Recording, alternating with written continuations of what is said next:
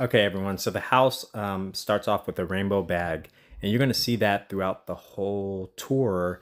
Is there's a lot of rainbows and rainbows coming from everywhere, but this isn't for design and it's not for colors. It's actually to put in you that it's okay for the LGBTQ crowd, that it's okay to do that.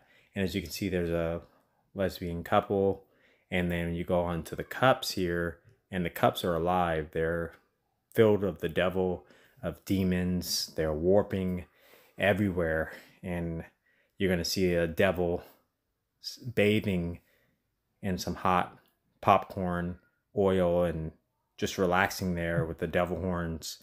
And then you're going to see here a calendar coming up with the rainbow flag, the lesbian couple behind it, the rainbow sandals again.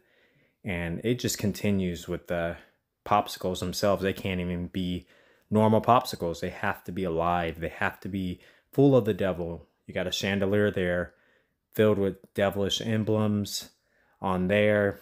You have a cut pieced cow here that is doing something at the bottom there.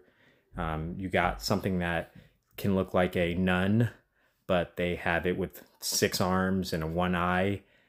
So if you're Catholic, you'll see this at other locations of them making mockery of Jesus' mother, Mary. All this, the hamster running, the little illusion of it running and disappearing, is demonistic. I mean, sometimes you can go to places that have illusions and it's fun, but you see there it has a gender fluid. It's pushing the agenda of being whatever you want to be, letting your kids be who they want to be and be into a him, a her, a them. They're pushing that agenda on our children. And then here they show a picture that could resemble someone like John the Baptist with tattoos and a thong on. Very unacceptable for children, especially here in Texas. This is a family place. They market this place as good for children. It is not. It is secretive and deceptive. This is not a place for children, and it shouldn't be a place for anybody who believes in Christ and who wants to live their life of Christ. You got an octopus and a toilet. They got very silly, corny little toys, but all these things have some type of symbolism that the owners and creators are actually just putting there, but they really believe something about it. It's all demonistic. And you're going to see towards the end of this video, all their locations have all these demonistic, satanic symbols. And all these arts, they're not done by accident. These are done intentional. And same with this here, serving a false god, hands raised up, and a pizza. It's absolutely ridiculous. And then you're going to see here an animal with an eye coming out of his butt. Very disgusting. And it's just not a place for children to attend. And I'll let you guys continue watching till we get to the part where I'm talking about at the other locations.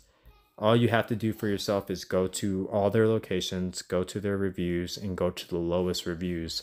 And you're going to see hundreds of reviews of how this place is full of Satan, how they left feeling very down, how they left feeling very sick and full of a dark spirit from leaving this. And as you can see, the Satan star there, and you got other false gods and glass containers, and you have a demon lady here, and then you have a lady crying with devil horns, crying a rainbow, and you got they're making mockery of Mother Mary, and you have other things, as you can see here, that every location has. This place is not to be endorsed.